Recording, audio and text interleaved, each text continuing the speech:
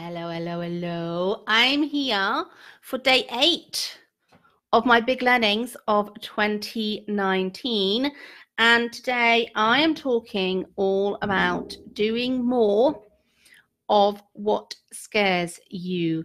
Now, I really faced my fears this year. And I'm normally someone that doesn't sit comfortably in my comfort zone.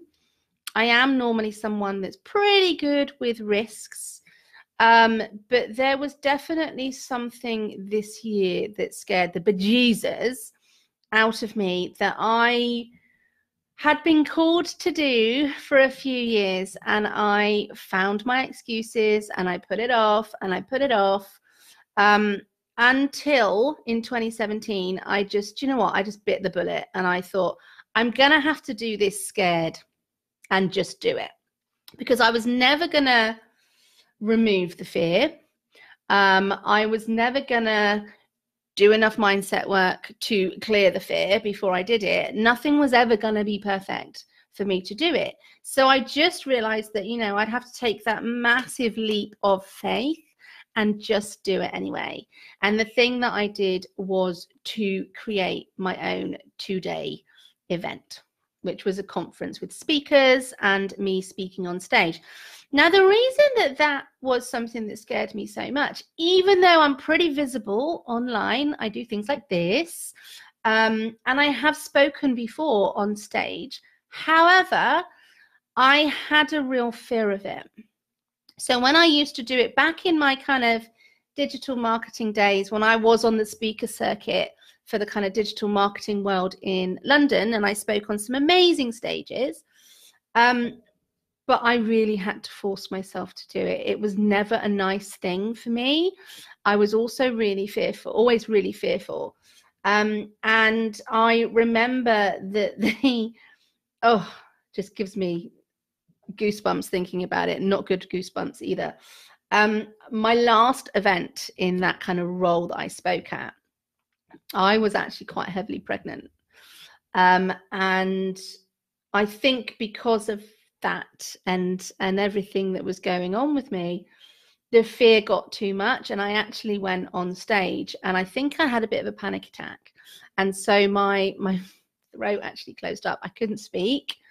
It was horrendous. Thankfully, I was speaking on stage with someone else and she stepped in and took over. Thank the Lord. I will love her forever for doing that. But it was such an excruciating moment. And I can remember standing there on stage with all it was in a proper theatre as well. So there were loads of lights. There's about 100, 200 people in the audience.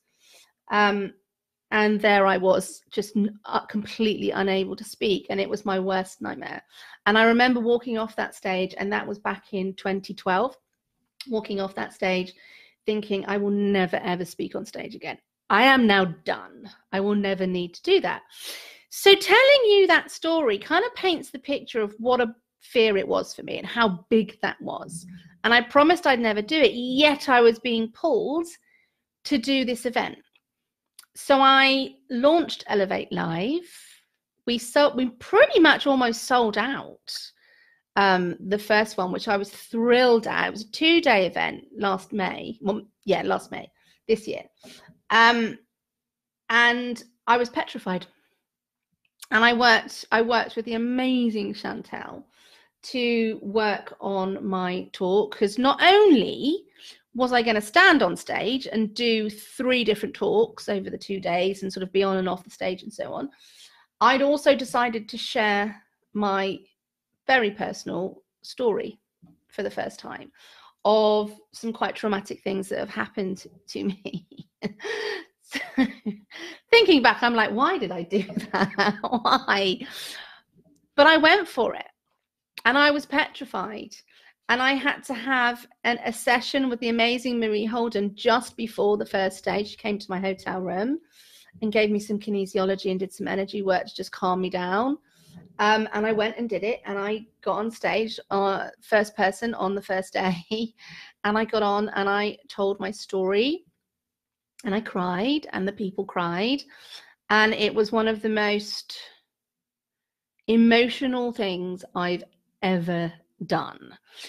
But it was also one of my proudest moments. And I'm kind of fighting back tears sharing that with you because it was huge for me. Like, this fear was massive.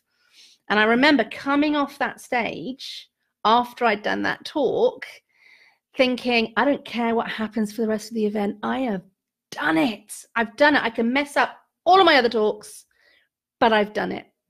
And I got through it, even though I cried a little bit. And it was one of my proudest achievements. And I was elated after Elevate Live. I am so proud of what we did there. It was an amazing event. Next year's is going to be an amazing event because I'm fine with it now. I have no issue. I've faced the fear and I have no fear anymore. So I'm running it again next June. And it was one of the most amazing things I've done. However, had I not gone against the fear, had I stayed in my comfort zone, I would never be here.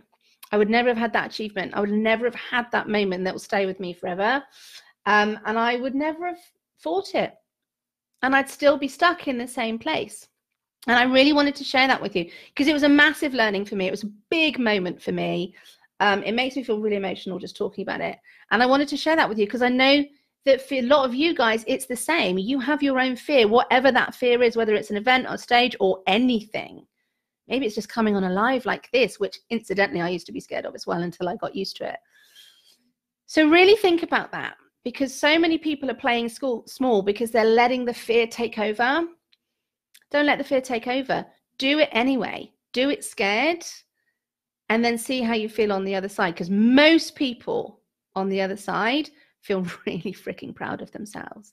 And it's a real step up. Like for me, that was one of my biggest up levels. Now, don't get me wrong, I had some serious up leveling after that to deal with, but it was one of my biggest up levels that anyone can do if you face your fears. So I'm hoping some of that resonates with you guys today. If it has, think about how you can face that fear in 2020.